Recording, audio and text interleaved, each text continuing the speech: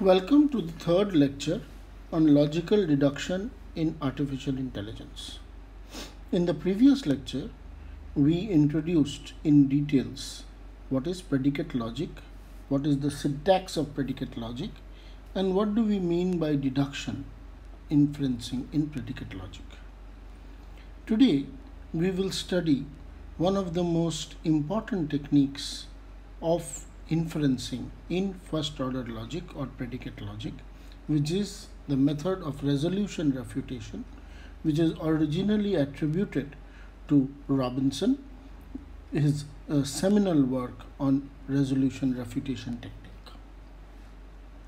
To recapitulate, we discussed predicate logic, and in predicate logic we talked about things like for all, there exist, wherever, whenever, someone, no one, and things like that. And we did these 4 examples in first order predicate logic. And we said that in predicate logic we have variables, we have constant symbols, we have predicate symbols, and we have function symbols.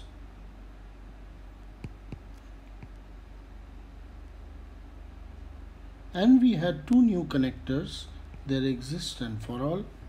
And we showed how this first example was coded. We used a predicate goes xy, and we said for all x, goes marry x implies goes lamb x. The second one we said was goes marry school. This was, as we said, an instance which had no variables, so it was called a ground instance.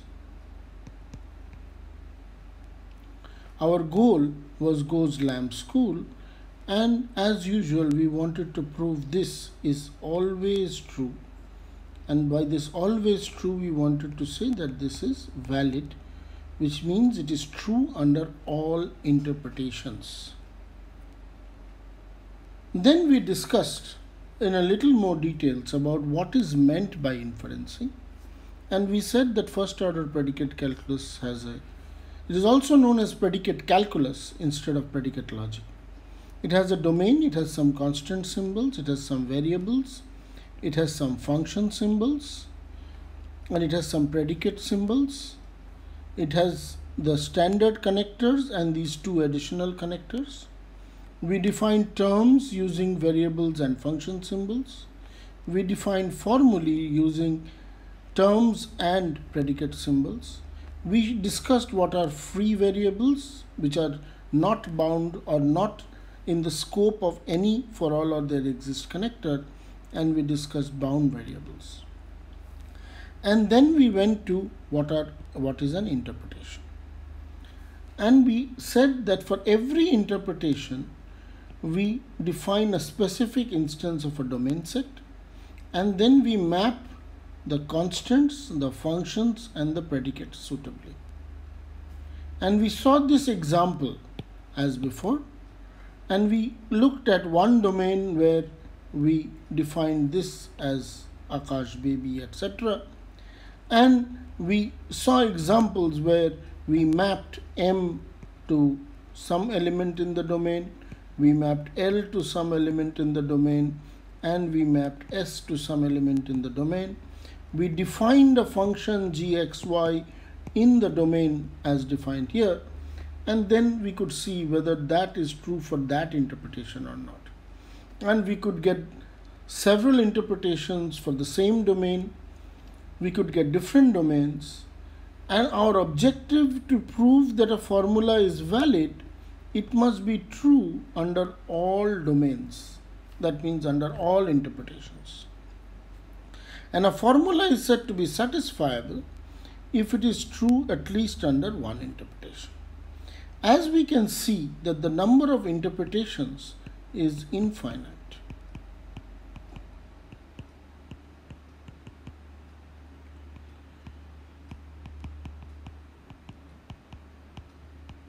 So the number of interpretations is infinite. Whereas in a pure Boolean logic, if there are n variables in propositional logic, if there are n variables, there are 2 to the power n interpretations in the truth table of propositional logic. So in propositional logic, If we use propositional logic,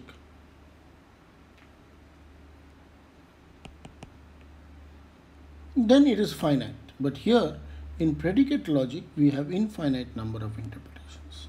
So how do we solve the problem in the case where we have infinite number of interpretations? We have also discussed in the previous lecture that this problem is undecidable and there are paradoxes. So it means that it cannot be fully solved, but it is partially solvable in the sense that if a formula is valid, there is an algorithm to find it without infinite time, without going through all the infinite interpretations. So a finite algorithm exists in case it is valid.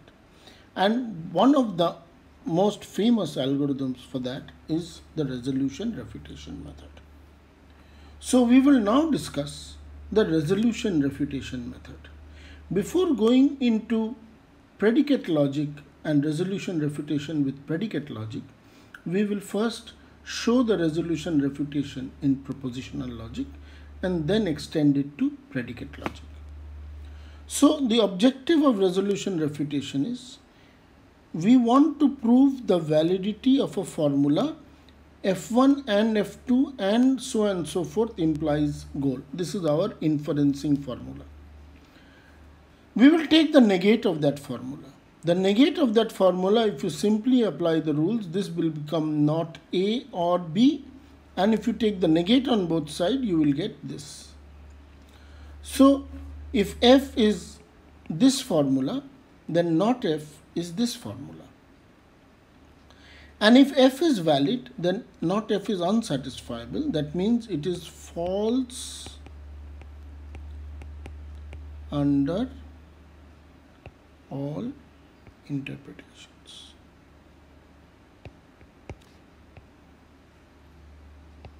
Now we don't want to produce the truth table. So the resolution refutation steps are threefold. First, we will convert it into clausal form.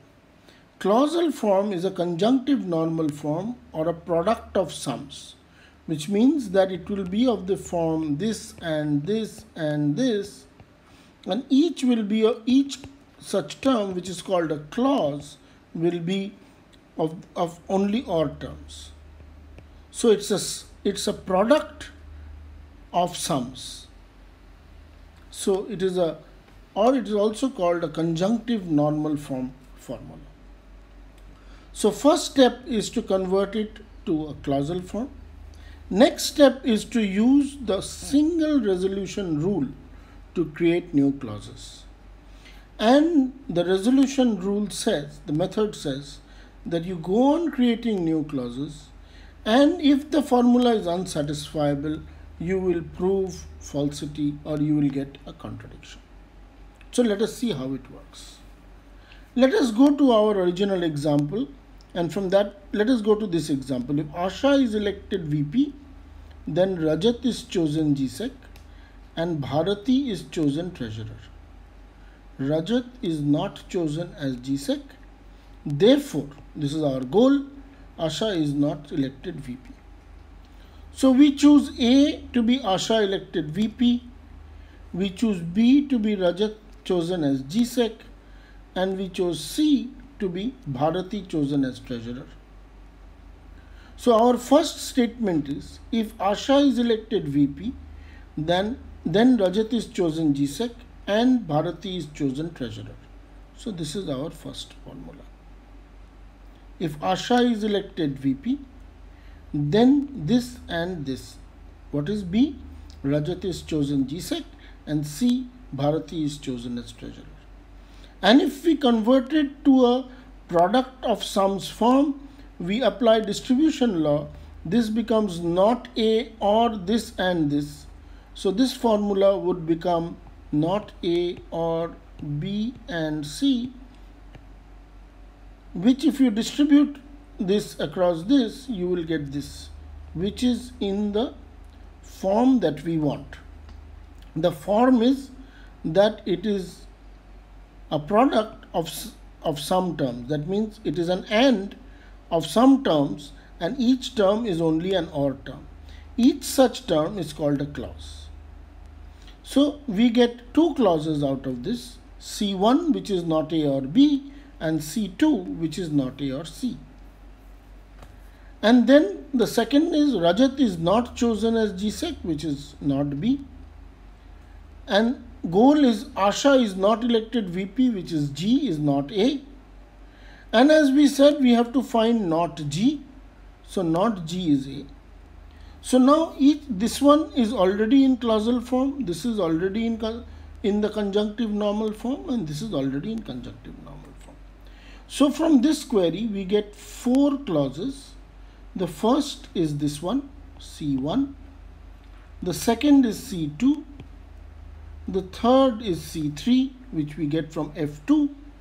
And the fourth is A, which we get from not G.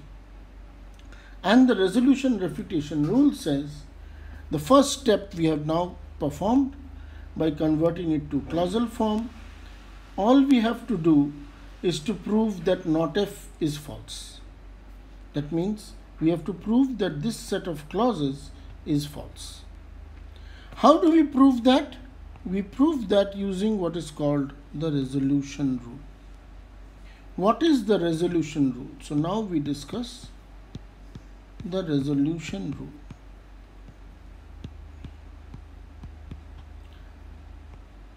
The resolution rule is, in the simplest case, let C1 be A or B and C2 be not A or C. The resolution rule says if C1 is true and C2 is true, then C3, which is not B, which is B or C, is also true. Which means that if A or B is true and not A, which is the negator of one of the terms, is true, then you can take the other two terms, make an OR of it, and say this has to be true. We could replace B by some clause C dashed and C by some clause C double dashed, and C3 could be C dashed or C double dashed. It is very simple to prove this. All you can do is, if you have C1 and C2, we can prove that C1 and C2 implies C3 is a valid formula. Now to prove unsatisfiability, all we need to do is use the resolution rule repeatedly to reach a situation where one clause is A and the other clause is not A. And since the clauses are all ANDed, therefore this and this reaches a contradiction or false. So the steps are that we repeatedly apply the resolution rule, and if the formula is unsatisfiable, false will be derived. So this is the resolution refutation method. And for propositional logic, since the method is finite, it is terminating, and therefore the resolution rule is sound and complete, in the sense that if the formula is, false is to be derived, it will be derived. We now move on to applying resolution refutation in the same example and just go through it in little more details.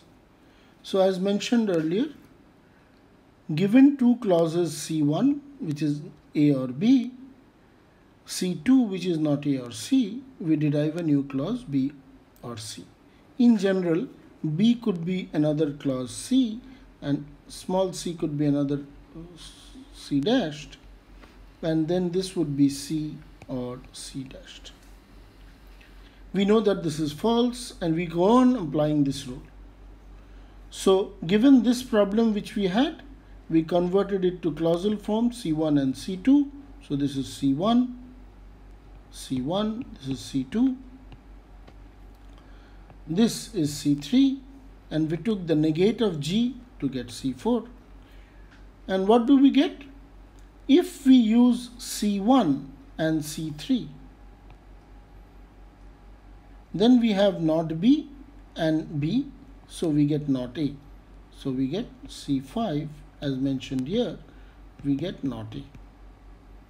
Now once we have not A and A, from these two we can get it to be false. So given F1 and F2 and not G, we have proved that F1 and F2 and not G is false, which means that this formula is unsatisfiable, which means that the original formula F1 and F2 implies G is valid or is always true. So this is how the resolution refutation method works. Let us look at another example. The example says Rajesh either took the bus or came by cycle to class. If he came by cycle or walked to class, he arrived late. Rajesh did not arrive late. Therefore, he took the bus to class. So what are the first thing is our modeling in propositional logic. So first thing is identify the Boolean variables. The first Boolean variable is bus. That means he took the bus. Second is he came by cycle to class. The third is he could have walked to class. And the fourth is whether he arrived late or not. So these are the four Boolean variables. What is our first statement? Our first statement says Rajesh either took the bus or came by cycle to class. Now this either or, we could use it as an inclusive or an exclusive or. Let us say we use an exclusive or. So we say he took the bus and not cycle, or he took only the cycle and not the bus. We could do it this way. The other alternative, which is not equivalent to this, is the inclusive or, where we could say he took the bus or cycle. Which in this case it would mean that he could have taken either the bus or the cycle, or both the bus and the cycle. But here he cannot take both the bus and the cycle. So let us assume we have taken this one. The second one was if he came by cycle or walked, he would have arrived late. So cycle or walk implies late. What is F3? He did not arrive late, so not late. What is the goal? Therefore, he took the bus. So this is our modeling. We have now modeled this in first order predicate logic. Now let us get the clauses. So how do we get the clauses? We get the clauses from each one of them. So this is not in conjunctive normal form, because this contains, the way we are saying is that this contains bus and not cycle, or not bus and cycle. Now if we distribute it over this, we will get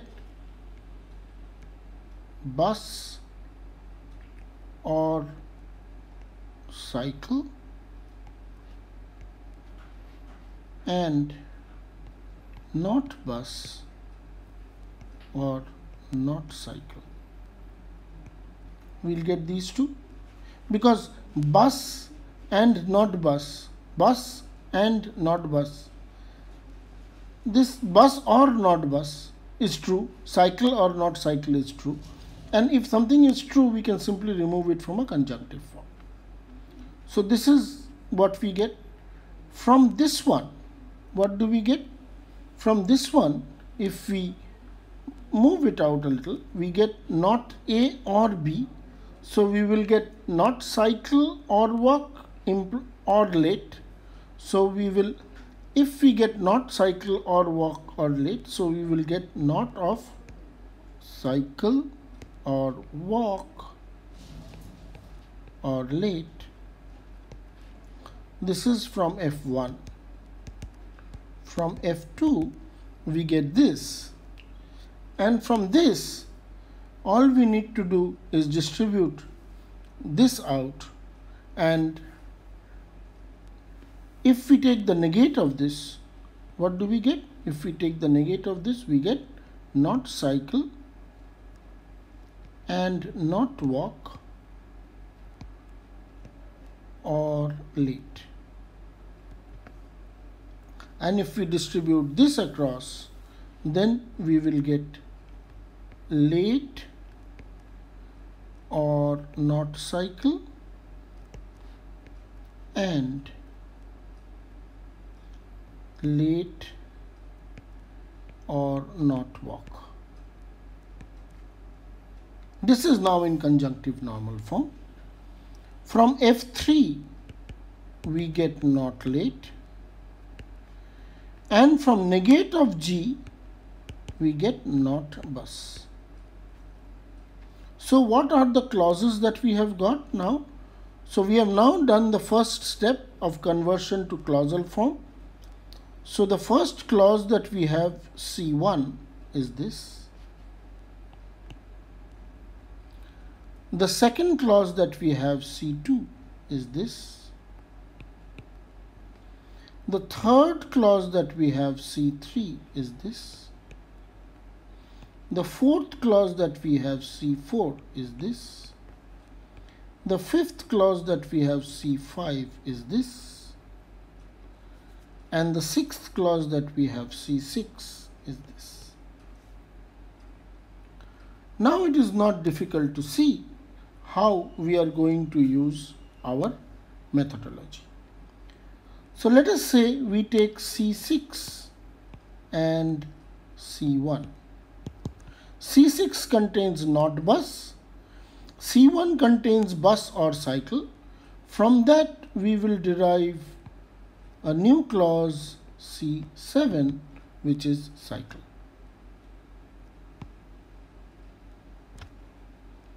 Now we can use C7 with C5, and if we use C7 with C5, C5 is late or not cycle, C7 is cycle.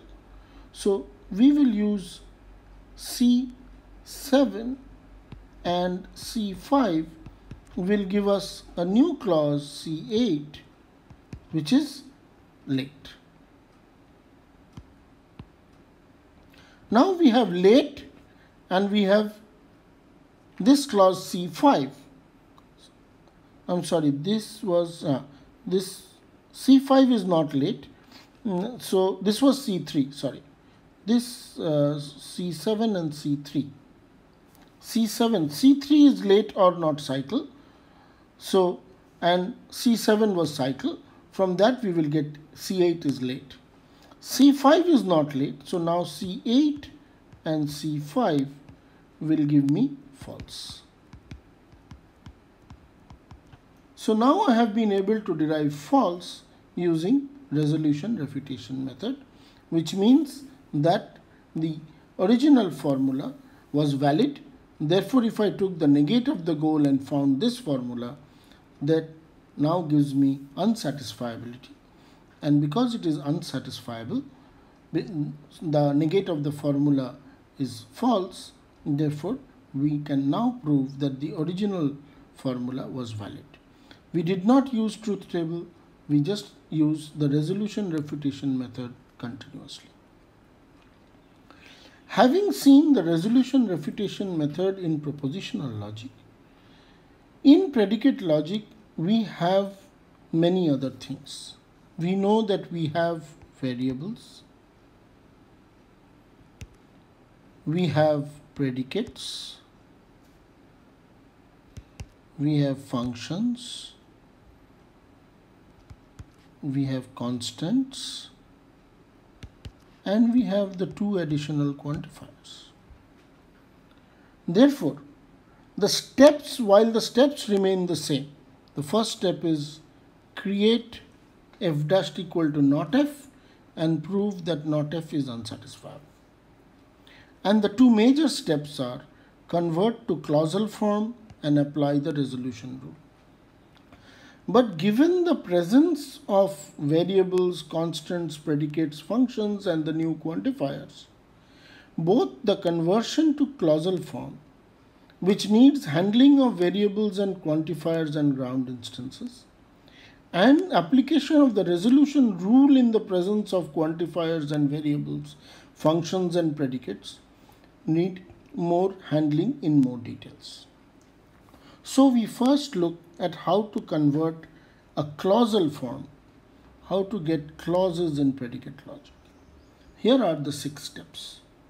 Like in the first step of propositional logic, we will remove implications and other Boolean symbols and convert it only having not and or. Then we will move the negates inwards. And when we move negates across for all and there exists, we are going to have the issue of converting and making sure that they are done correctly. Secondly, we will standardize the variables to make them unambiguous. We know that based on scope rules, the same variables can be reused for different scopes. Then we will use a step called scholemization, where we will remove the there exist quantifiers. And this there exist quantifier will either be removed by replacing it with a constant symbol, or if it is dependent on any other variable, it will be replaced by a function symbol. This step is known as scholemization based on the people who have the scholem function. Once you have removed the existential quantifiers, you drop the universal quantifier, so you have quantifier free formula assuming everything to be universally quantified, and then again you apply the distributed law. So we used step 1, 2 and 6 in propositional logic. We will now use all the steps in first order. We now see how we will try and discuss and how we will show the working of the resolution refutation rule in predicate logic in this first simple example that we have had. So our example was as follows. Our example had F1 and F2 implies G. So for that, to prove that to be valid, we will prove F1 and F2 and not G to be unsatisfiable. So for that, we will take F1 and convert it to clausal form.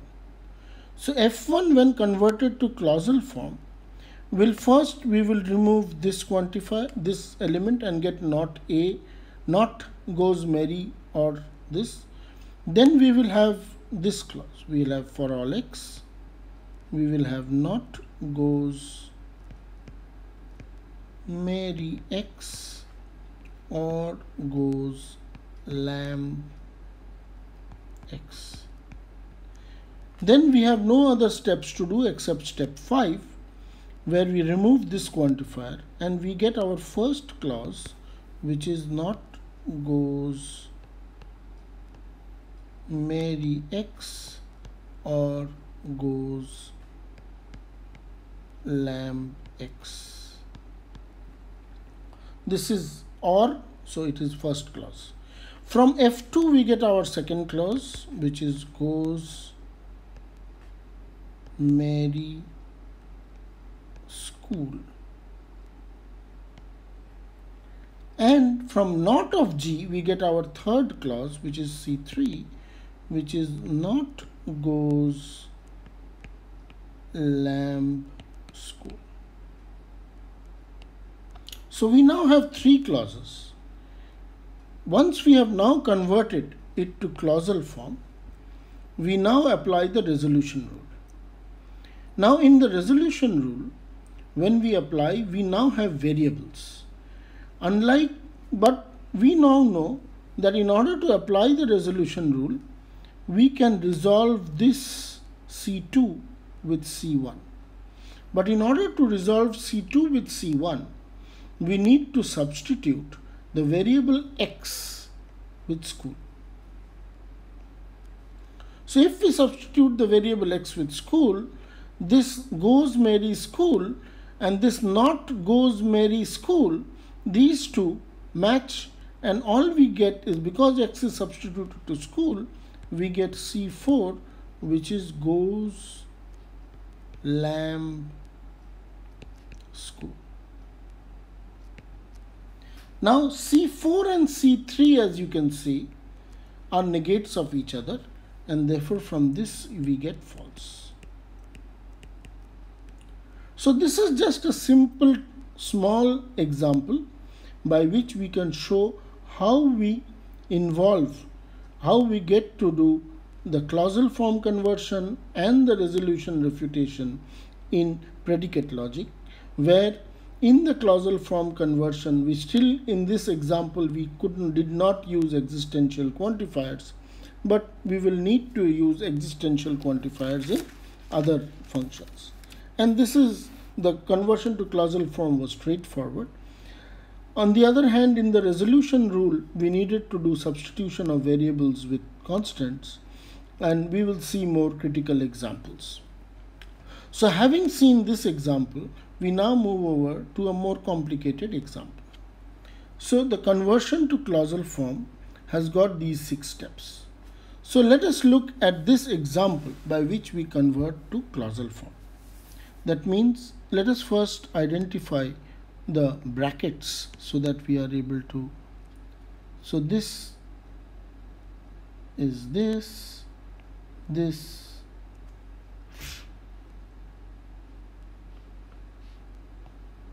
goes here, and this for all x, this x actually looks at this x as well as this x. So I think there is a need to put one more bracket that will enable us to see, because this third bracket, this x is here, this x is here, this is here, therefore this for all xx has to be satisfied here. So we are have one more variable. So our formula is for all x, for all y, student y implies likes xy. This part, this for all y, implies that there exists a z such that likes zx, this x, and this converts here, and this takes care of this. So in order to do this conversion, in order to convert it to clausal form, we first convert this to not A or B, which means that this gets converted to for all x, not for all y. This not for all is for this whole student y implies likes xy. So this part is this part, or there exists z likes zx. This gets converted, and this sign, whereas this sign is for this, so this sign, this bracket covers this negate sign, and this is for this one. The next, once we have to do, is we need to remove this value, this not all. So in order to remove this, which is student y or likes xy, so we have for all x, not. Now this for all y covers these two, so this will be for all y, and then we will get not student y or likes xy. This bracket gets closed here, this bracket gets closed here, or there exists z likes zx. Now what we have to do is we have to start moving this negate, which means that this negate will have to move inwards. Once this negate moves inwards, this for all will become there exists, and all these will start getting modified. So this will now become this. Once this negate moves inside, this will become there exists y. And then this whole thing will get negated. Once this whole thing gets negated, which means that this will now become student y and not likes xy.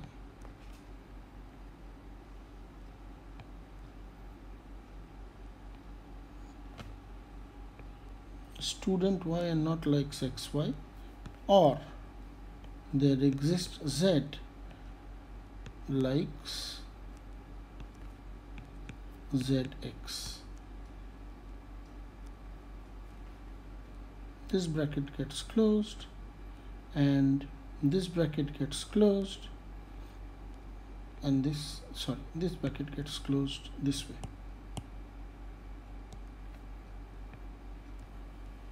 Now we have done up to here, and we have moved all our negates inside.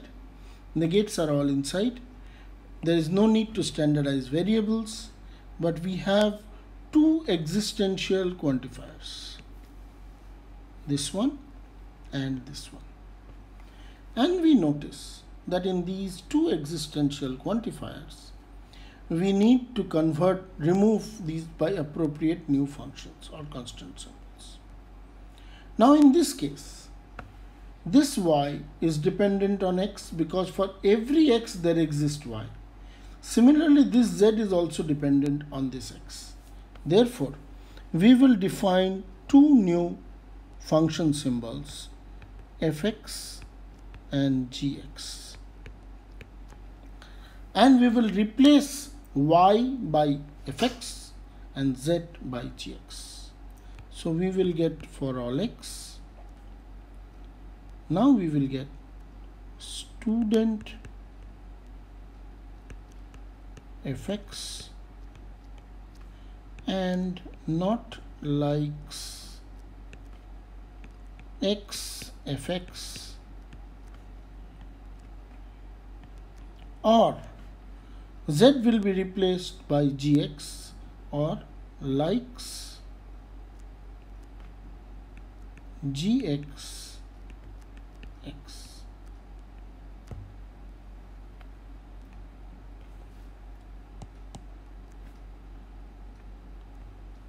So now we have removed all this. So this step of removal of a Skolem function is by using this mechanism for us to replace it.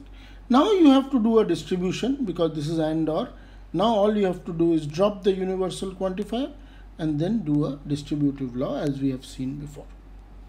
So this is a little intricate because we need to know when and how we are going to remove existential quantifiers. And that is something that needs to be discussed in a little more details, which we shall try to do next. Before we do substitution and quantification, let us look at removal of these existential quantifiers.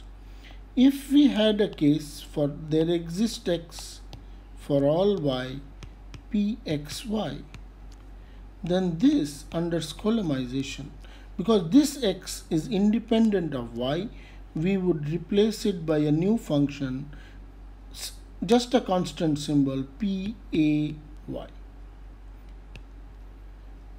for all y pay, which would again get converted to pay, and it would mean that this is universally quantified. On the other hand, if it is a for all x there exists y pxy, it means that this y is dependent on this x. So this gets converted to for all x p of some new function x fx, which in turn gets converted to p of x of x. So this is how we apply the Skolemization rule. So this is called the Skolem function. Now once we have converted to clause form, as we said, see, we now want to apply our resolution rule. Let us see us having these four clauses, C1, C2, C3 and C4. Now we can see C1 and C2 can be unified. C1 and C2. In order to unify C1 and C2, in C1 we could replace X by Madan and Y by Z, and we will get a new clause which will be passes Madan Z. We could also replace Z by physics, and we could unify C1 and C2 and get passes Madan physics. Out of these two, this one, let us call it C dash, and let us call this C double dashed. C dashed is more general than C double dashed, which means that C dashed is more general because the number of cases that C dashed can cover is much more than what C double dashed can cover. So our objective is to find a more general clause, and in general we want to find between two clauses what is the most general derived unified clause that we can get. So let us look at C1 and C4. Given C1 and C4, we could replace W by Chetan or Madan, and we need to replace the Y by mechanics. On the other hand, the more general of C1 and C4, the more general one would replace Y by mechanics, and once we replace Y by mechanics, we will derive, and we will get passes and not passes here. So we will derive not studies X mechanics.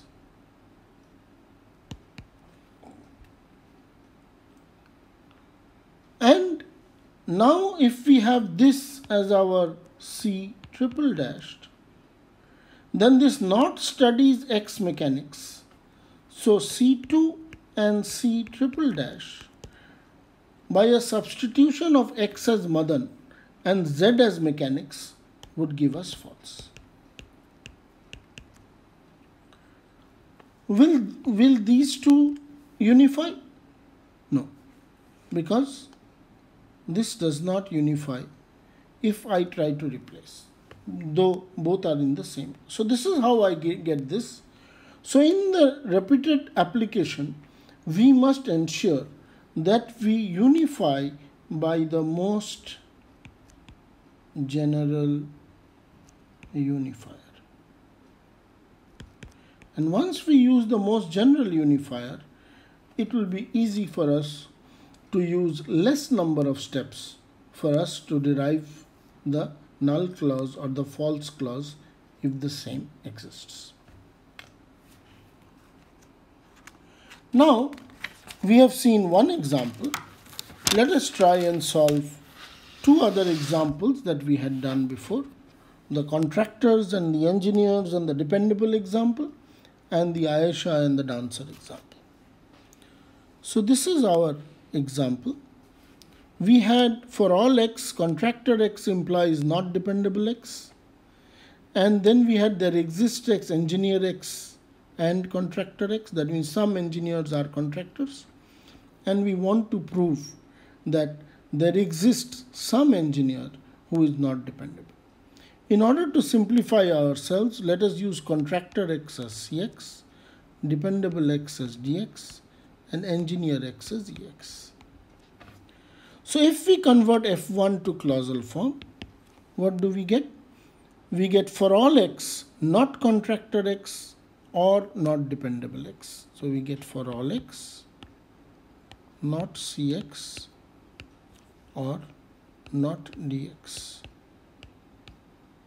And if we remove this for all, then we get this as C1.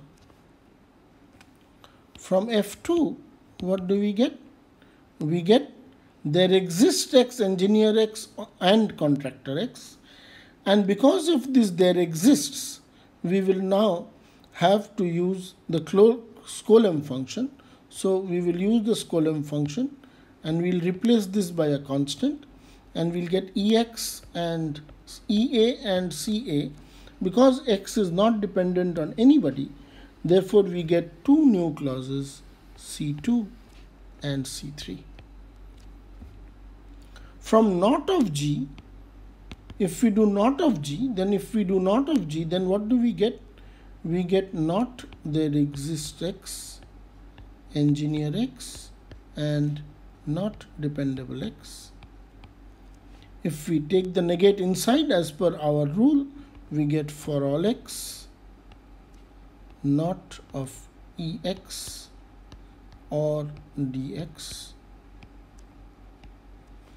And we remove the for all as per our rule, and we get this as C4. Now we can start using our method of resolution refutation. And the simplest way in which we can start doing resolution refutation, we can take C2 and C4 and we replace x by a, and we'll get dA. Then this new clause C5, which is dA, we replace a, and with C1 we replace this, and we get not CA. We get C6. Now C6 and C3 will give us false. So this is the steps. We convert F1, F2 and not G into clausal form, and then use the resolution refutation rule. Let us go to the Ayesha and the dancer example. We have F1, F2, F3 and F4 and G. So for F1, what do? F1 is like before. We get for all x, not dancer x or graceful x.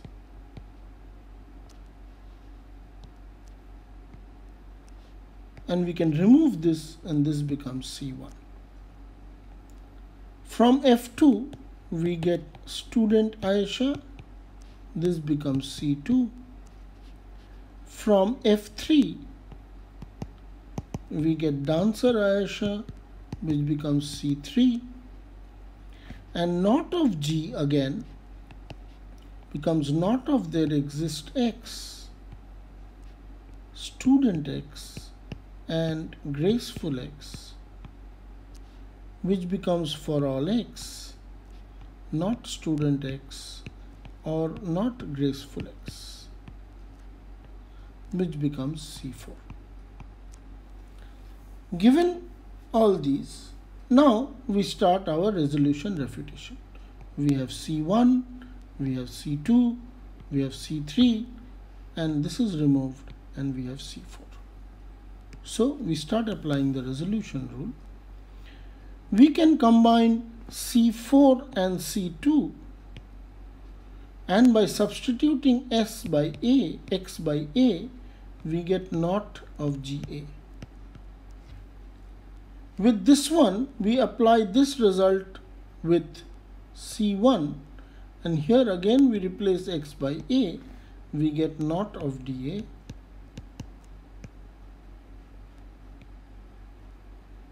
And this one with C3, which is already dA, we get false. So we see that in predicate logic, the resolution refutation method is working in the following way. It does the following steps, and the steps are: 1. Convert to clausal form.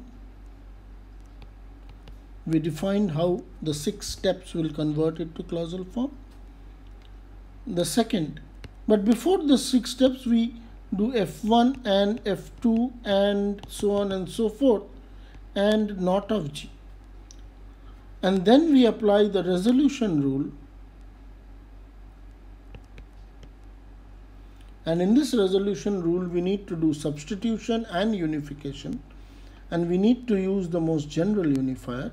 And we repeatedly apply the resolution rule to prove unsatisfiability.